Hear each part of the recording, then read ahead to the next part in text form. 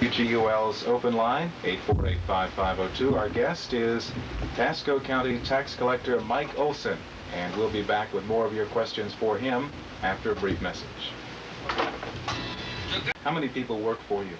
We have a budgeted payroll of 46 employees for the total of Dade City and Newport Richey offices. We operate on a budget of a little over $900,000, and our income this year, or we will actually handle somewhere between 40 and 50 million dollars in taxes. We also sell the automobile tags, mobile home tags, probably 100,000 of those a year.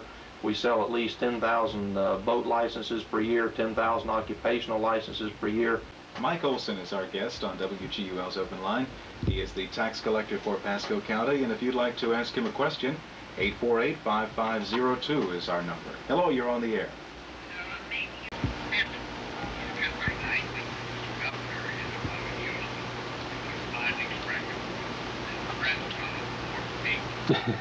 Thank you for your call, sir.